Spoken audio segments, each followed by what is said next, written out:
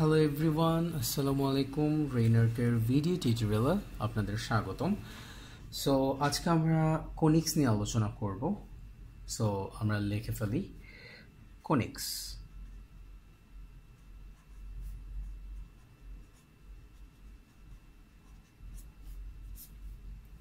আচ্ছা, so conic নিয়ে আলোচনা করতে গেলে আমরা ফার্স্ট অফ অল এটার কতগুলো এক্সাম্পল, আমরা কতগুলো টাইপ লিখব। কোনিকের টাইপের মধ্যে আমরা ফার্স্ট অফ অল দেখব সার্কেল, এলিপস,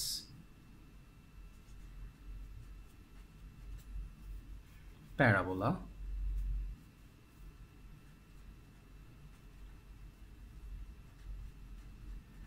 এবং হাইপারাবোলা।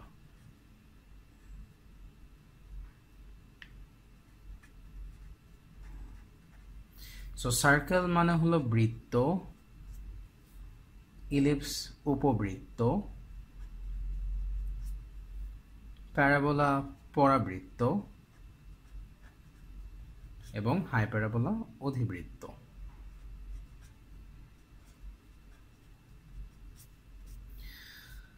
ওকে, তো আমরা যদি এখন এগুলোর শেপ সম্বন্ধে হলো আলোচনা করি। সার্কেল এরকম হতে পারে, সার্কেল। অ্যান্ড ইলিপস যদি চিন্তা করি তো ইলিপস এরকম হবে বা এরকম হবে। প্যারাবোলা যদি চিন্তা করি তাহলে সেটা এরকম হতে পারে, এরকম হতে পারে। অ্যান্ড হাইপারাবোলা যদি চিন্তা করি তাহলে সেটা এরকম হতে পারে। অর্থাৎ আমার বিভিন্ন অক্ষের সাপেক্ষে বিভিন্ন ধরনের শেপ হতে পারে, এটা একটু এরকম হবে। আচ্ছা, এখন আমরা একটা নতুন টার্ম সম্বন্ধে আলোচনা করব, সেটাকে বলা হচ্ছে উৎকেন্দ্রিকতা।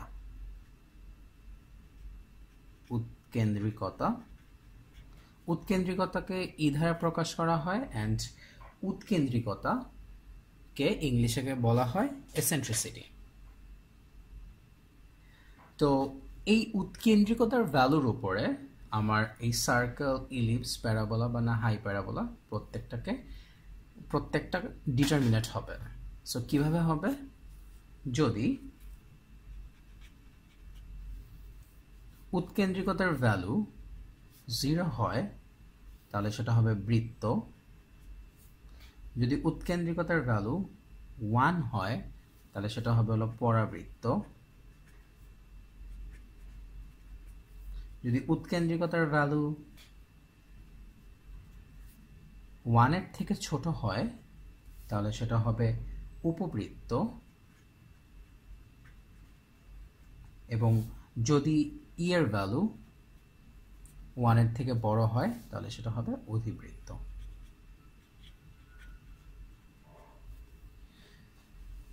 আচ্ছা, তো এই হলো মোটামুটি ব্যাপার। তো এখন আমরা আজকের ক্লাসে প্যারাবোলা অর্থাৎ পরাবৃত্ত নিয়ে আলোচনা করব। সো পরাবৃত্ত নিয়ে আলোচনা করতে গেলে আমার সবার ফার্স্ট অফ অল আমার কোনো একটা অক্ষের সাপেক্ষে প্যারাবোলাটা আঁকতে হবে।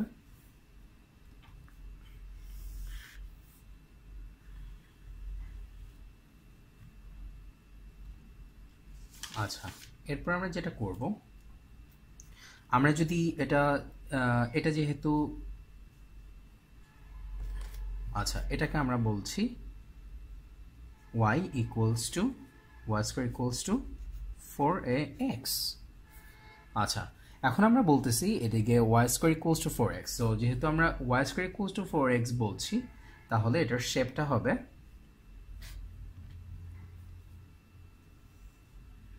এরকম। আচ্ছা,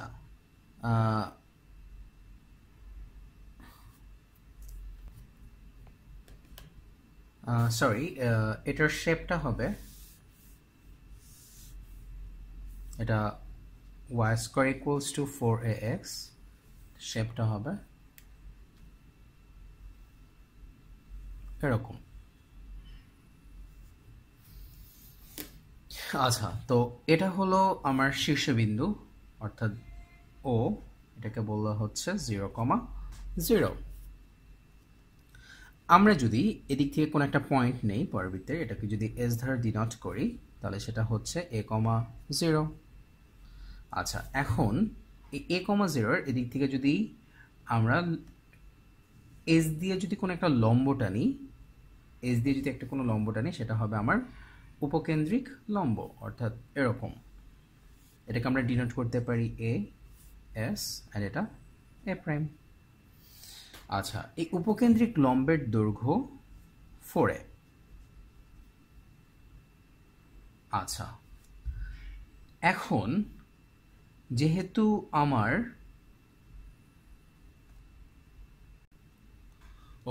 যেহেতু আমার পরাবৃত্তটা এক্স অক্ষ বরাবর, তাই অক্ষের সমীকরণ হবে y = 0। আচ্ছা, আমার শীর্ষবিন্দু থেকে যদি আমার এটার দূরত্ব এ হয়, তাহলে আমি ঠিক সেম লেন্থের আমার অপোজিট দিকে যেটা হবে সেটা হবে আমার দিকাক্ষ। একটা কথা, ওকে, সো দিকাক্ষকে দিকাক্ষ রেখাকে নিয়ামক রেখা বলা হয়। আচ্ছা, তো আমরা এদিকে যেটা দেখতে পাচ্ছি, উপকেন্দ্র থেকে কোনো একটা লম্ব টানলে উপকেন্দ্রিক লম্ব যে সমীকরণ সেটাকে বলা হচ্ছে x = a। আচ্ছা, আমরা এদিকে যে দিকাক্ষ রেখাটা টানলাম বা নিয়ামক রেখাটা টানলাম, সেটাকে আমরা ডিনোট করব m z m প্রাইম। ওকে, so m z m prime হলে আমরা যেটা করতে পারি সেটা হলো আমরা m z m প্রাইম করে ফেললাম। তাহলে আমার এই দিকাক্ষ রেখা থেকে, এই m z m প্রাইম থেকে আমার a s a প্রাইম, এটা যদি a a হয়, তাহলে এই দিকাক্ষ থেকে এই উপকেন্দ্রর যে লম্ব a s a প্রাইম, এটার দূরত্ব 2a। আচ্ছা, সো এই হলো মোটামুটি হলো ব্যাপার। আচ্ছা, এদিকে একটা জিনিস বাকি আছে, যে এদিকে যেখানে ছেদ করেছে, সো এটা যদি হলো উপকেন্দ্রের লম্ব যদি হলো 4a হয়, তাহলে এটাকে বলা যাচ্ছে a, 2a, অ্যান্ড এই পয়েন্টটাকে বলা যাচ্ছে a, -2a। সো এই হলো মোটামুটি ব্যাপার। এটা হলো আমরা আঁকলাম y² = 4x এর জন্য। অনুরূপভাবে যদি আমরা দেখা যায়, যদি আমরা হলো y² = -4x এর জন্য আঁকি, তাহলে এটার শেপটা হবে ওয়ান কাইন্ড অফ এরকম। যদি আমরা x² = 4ay এর জন্য আঁকি, তাহলে শেপটা হবে, এটা হলো y² = -4x এর জন্য। আমরা যদি হলো x² = 4ay এর জন্য আঁকি, তাহলে এটার শেপটা দাঁড়াবে এরকম, x² = 4ay। এবং আমরা যদি x² = -4ay এর জন্য আঁকতে চাই, তাহলে এটার জন্য শেপটা দাঁড়াবে এরকম।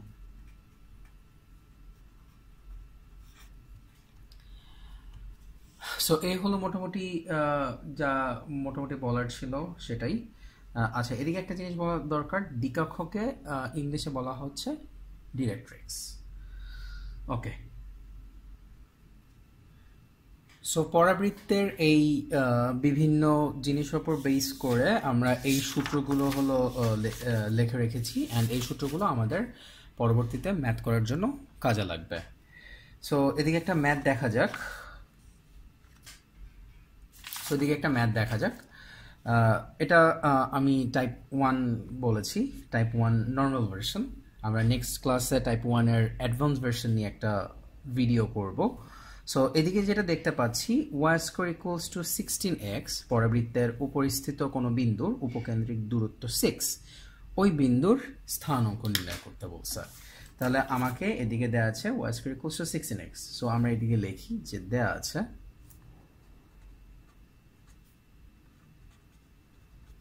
সমীকরণ y² = 16x।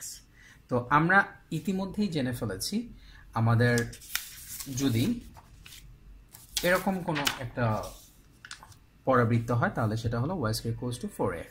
তো y square equals to 4x এর জন্য আমরা এদিকে হলো সূত্র লিখে রেখেছি, এন্ড তোমরা বাসায় বিভিন্ন শেপের জন্য বা বিভিন্ন অক্ষের জন্য তোমরা বিভিন্ন ধরনের পরাবৃত্তটা চেষ্টা করবে ঠিক এরকম ভাবেই।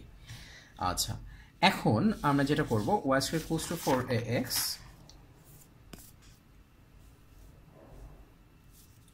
আচ্ছা y square equals to 4x এর জন্য আমরা যেটা করতে হবে,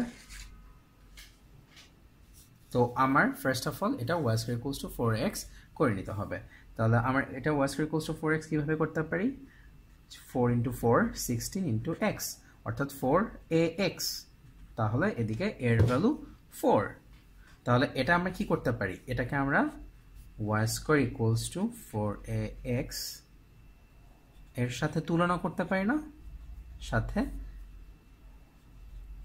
তুলনা করতে পারি, তাহলে লিখব তুলনা করে পাই, তুলনা করে পাই যেটা লিখেছি ওইটাই 4ax অর্থাৎ এর ভ্যালু 4, তাহলে লিখে ফেলি a ইকুয়ালস টু 4। আচ্ছা, এখন আমরা যেটা করব, তাহলে আমার এদিকে একটা কথা বলেছে উপকেন্দ্রিক দূরত্ব। সো আমরা জানি উপকেন্দ্রিক দূরত্ব, সো উপকেন্দ্রিক দূরত্ব আমরা জানি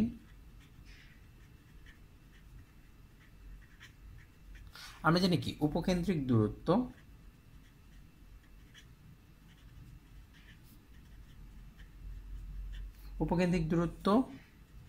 a প্লাস এক্স।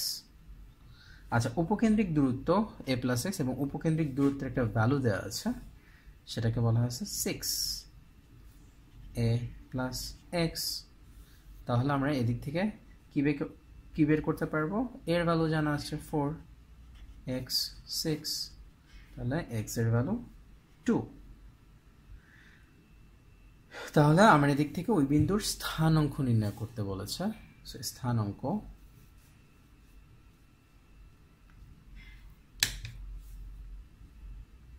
সুতরাং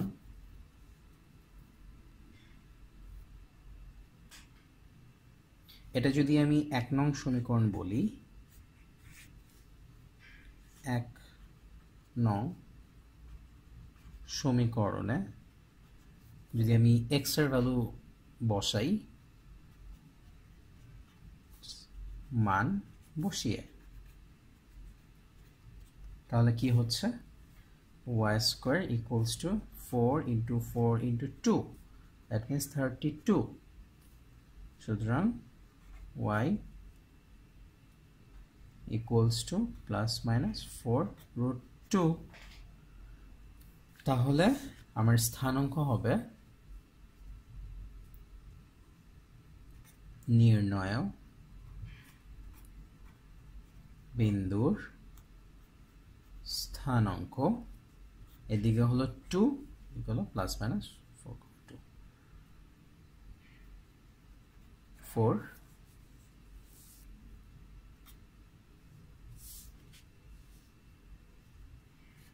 root 2 answer।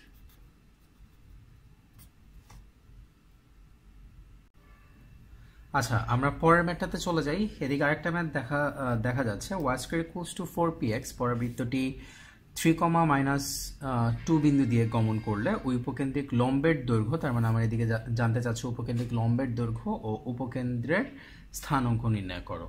তো আমি লিখে ফেলি, আমার যে পরাবৃত্তের সমীকরণটা দেওয়া আছে, পরাবৃত্তের লিখব দেয়া আছে পরাবৃত্তের সমীকরণ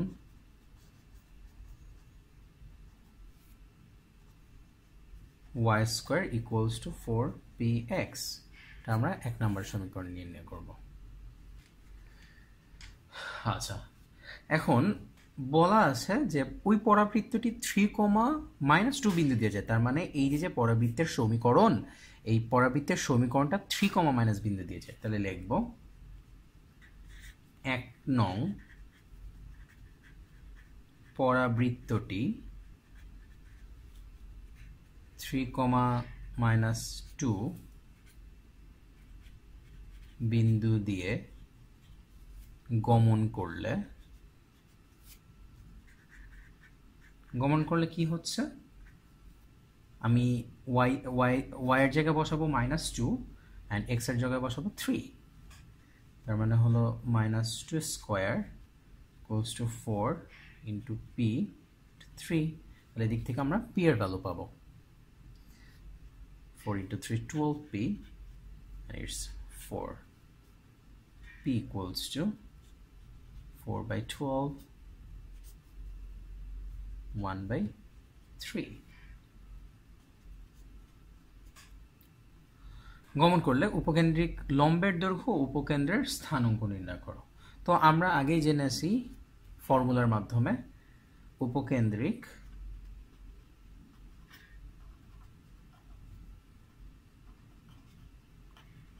লম্বের দৈর্ঘ্য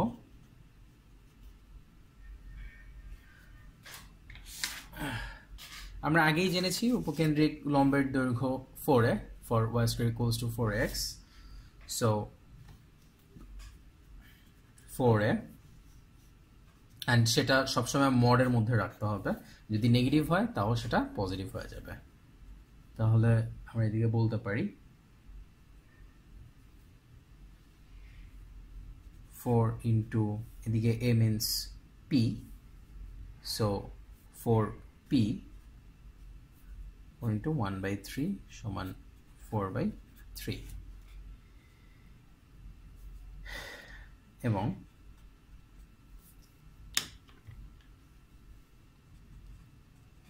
উপকেন্দ্রের স্থানাঙ্ক উপকেন্দ্রের স্থানাঙ্ক 1 by 3, 0। তার কারণ হলো আমরা দেখেছি সূত্রের মাধ্যমে উপকেন্দ্রের স্থানাঙ্ক for y square equals to 4x এর জন্য a, 0, তাহলে আমার এদিকে a মানে হলো এদিকে হলো p অর্থাৎ হলো 4ax, এটা হলো y স্কয়ার 4ax, তাহলে আমার a হলো p, তার মানে a এর ভ্যালু হলো, এটা হলো আমার a, তার মানে a এর ভ্যালু হলো 3, এটা হলো 0। সো এই হলো একবারে অনেক সোজা ছিল ম্যাথটা। সো আজকের মতো এই পর্যন্তই, সবাই ভালো থাকবেন, সুস্থ থাকবেন, আসসালামু আলাইকুম।